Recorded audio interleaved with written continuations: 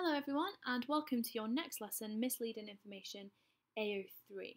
Hopefully by now you feel really comfortable with the A01 section of Misleading Information, so you're able to describe Loftus and Palmer's research and you're able to describe post-event discussion and how that affects eyewitness testimony.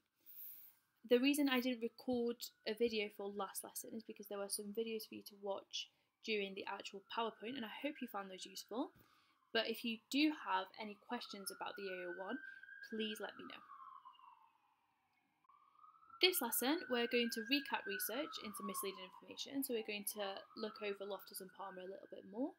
And we're going to evaluate research on the effect of misleading information on eyewitness testimony. So in relation to Loftus and Palmer's study, what are the strengths of this? What are the weaknesses of this? So for your starter, I want you to take 10 minutes and feel free to grab your textbooks and grab your notes from last lesson to help you with this. I want you to answer 4 questions, maybe 5, if you're feeling up for the challenge. So number 1 is to identify the independent variable in Loftus and Palmer's first study. So what did the researchers manipulate? What did they change? And number 2 is to identify the dependent variable. What did Loftus and Palmer measure? And remember, when we're stating independent and dependent variables, we want to operationalise the variables. So we want to make them measurable and we want to make them testable. So in other words, we're just making it very specific. Number 3, which type of experimental design did Loftus and Palmer use in both experiments? And remember, the way I taught you to remember what this is asking for is if we look at the middle of the word experimental, we see RIM. So we've got repeated, independent, or matched pairs. So what was the experimental design that they used? And what is one strength of experimental design? Now this is a 3-mark question, so we want to make it relevant to Loftus and Palmer's research. Not just a generic strength of this experimental design, but in relation to this specific experiment. And if you finish that before your 10 minutes is up, I want you to answer the 3-mark question, explain how post-event discussion might create inaccuracy in eyewitness testimony. So I want you to just pause this video now and take 10 minutes to answer the questions, and then we'll go through the answers. So question 1 was identify the independent variable in Loftus and Palmer's first study for 2 marks. 1 mark you will be awarded for saying that the independent variable, the thing that they changed, was the verb that they used in the leading question. An extra mark is for stating the verbs, so try and remember them: smashed, collided, bumped, hit, and contacted. It's always good practice to state all of the conditions in a certain experiment. It really shows the examiner that you really know the study in a lot of detail.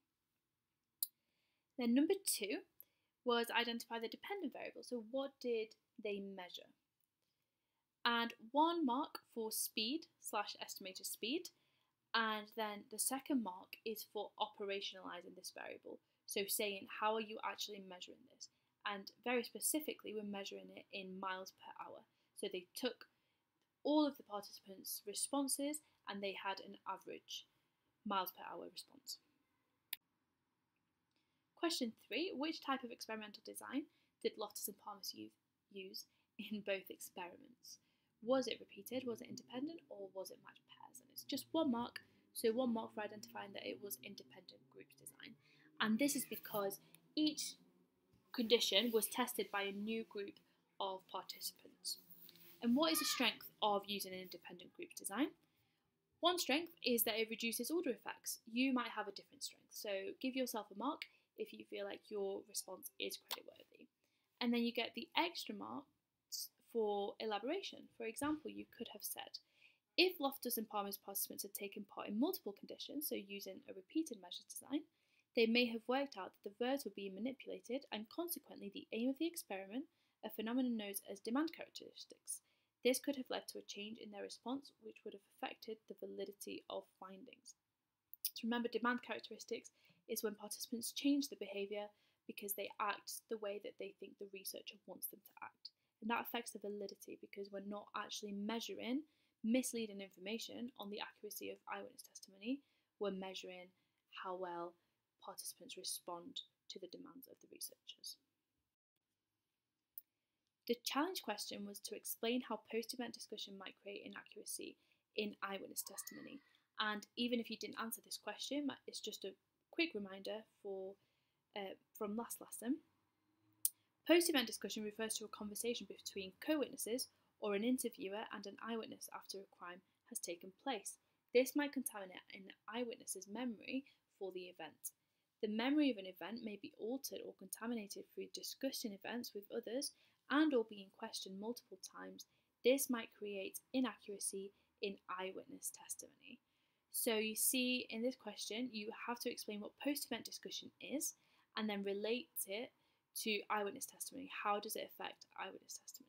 And that would get you the 3 marks. So now we're moving on to the evaluation part of the lesson, and we're going to answer this essay question. Outline and evaluate research on the effect of misleading information on eyewitness testimony. And the way we're going to do this is I'm going to give you a point and you're going to give me the evidence and the explanation. So you're going to write me a appeal from the point that I give you. And we're going to do this 3 times, and then I'll give you 2 further evaluation points so that you have 5 altogether. So your first point is that one issue with Loftus and Palmer's research is that it lacks population validity. So using this as your point, complete the evaluation paragraph by writing your evidence. So I want you to talk about the sample that they used, and explanation. Why does this matter? Why is this an issue to the research in general? So I want you to pause me now, write the appeal, and then we'll go through it together. So the point, one issue with Loftus and Palmer's research is that it lacks population validity. As evidence, you could have written something such as they used a restricted sample of 45 American students to test the effect of leading questions on the accuracy of eyewitness testimony, which makes the experiment culturally biased. So you see that I've made it relevant to Loftus and Palmer's research. This matters because the results can't be generalised to the wider population. Thus, we cannot accurately know if other cultures would be susceptible to the effects of misleading information, and we are unable to conclude whether misleading information affects the accuracy of eyewitness testimony in other countries. So your appeal that you wrote might look a little bit different to this, but as long as you've got a good piece of evidence, it doesn't have to be too long, and an explanation of why that is a strength or a weakness in this case, and then always relate it back to misleading information and the effect on eyewitness testimony, then it's all good.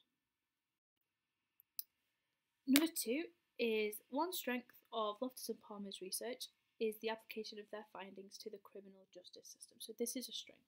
So I want you to use this point and complete the evaluation.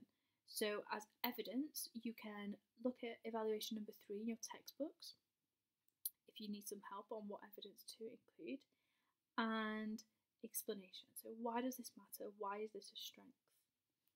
So pause me now and we'll go through it together. So evaluation issue number 2 is that one strength of Loftus and Palmer's research is the application of their findings to the criminal justice case. Evidence of this, the criminal justice system relies heavily on the accounts of eyewitness, and Loftus and Palmer's research highlights the danger of misleading information being used in the courtroom by lawyers, as a single misleading question can affect the accuracy of eyewitness testimony. This matters because their research is useful, as it can help ensure that courtrooms operate fairly and that innocent people are not convicted of crimes they did not commit on the basis of inaccurate eyewitness evidence. So again, we've made it very relevant to Loftus and Palmer. We've given them a good piece of evidence there, and we've also given them an evaluation issue of usefulness in the explanation. So that is a good peel. Okay, so the third and final peel that I want you to write is another issue with Loftus and Palmer's research is that they deceived the participants and therefore did not adhere to the code of ethics. So when we're talking about ethics as an evaluation issue, it's a really good opportunity to double whop a peel paragraph, because you can say it was an issue that they broke the code of ethics, however, it was necessary because of this. So if you're up for a challenge, I want you to try and write it as a double whopper. If not, just write your evidence. So in Loftus and Palmer's research, how were they deceived? And an explanation of why this matters, and include an evaluation issue in your explanation. So you can pause me now and complete that. So your last peel should look a little like this. Your point is that another issue with Loftus and Palmer's research is that they deceived their participants and therefore did not adhere to the code of ethics. As evidence, you can say that they didn't tell the participants the true aim of their research and therefore did not abide with the BPS code of ethics. And this is your double whopper. It could be argued that deception was necessary in order to obtain valid results. If Loftus and Palmer had told the participants that they were going to be misled, this could have led to demand characteristics where the participants changed their behaviour and therefore affect the results of the study. As an explanation, you can write, as it was unlikely that any of the participants were harmed from this study and all of the participants were debriefed, the deception in the study was a strength to ensure the collection of valid data to further our understanding into the effects of misleading information on the accuracy of eyewitness testimony. So again, in your explanation, you've linked it back to misleading information on the accuracy of eyewitness testimony, and you've also included an evaluation issue, validity in this case, the validity of the data. So here are the final two evaluation points, and you can peel these if you want, and I'm happy to mark them if you send them over, but I'm not going to go through them in the same way that I did the other three. But another strength is that there was research support for the effects of misleading information on eyewitness testimony. And this was done by Braun et al. Basically, college students who had visited Disneyland as children were asked to evaluate advertising material about either Bugs Bunny, who isn't a Disney character, or Ariel, who wasn't around at the time of their childhood. And those who were assigned to either the Bugs or the Ariel groups were more likely to report having shaken hands with these characters than the control group, even though neither Bugs or Ariel were at Disneyland when these college students were there, which again supports the idea of misleading information having an effect on eyewitness testimony. A negative is that results may be affected by individual differences. So Schachter et al. Found that compared to younger subjects, elderly people have difficulty remembering the source of the information. So they know something, but they're not sure how they know that, who told them that. They are therefore more prone to the effect of misleading information when giving testimony. So they're more likely to be affected by these leading questions or by having conversations with other people about a certain event. The effects found in Loftus and Palmer's research may be hard to replicate amongst all age groups, making results less reliable. Because remember, reliability is all to do with replicability. If you can't replicate the results of a study, it means that the study itself, is not very reliable. So that is a negative. So that's all for today's lesson. Next time we're going to carry on with eyewitness testimony, but we're going to be looking at the effects of anxiety. And again, as always, if you have any questions about anything, especially about this lesson, or if you want me to check through any of the peels that you've done, if they look slightly different to mine, I'm happy to do so if you just send me a quick email. Okay, thank you.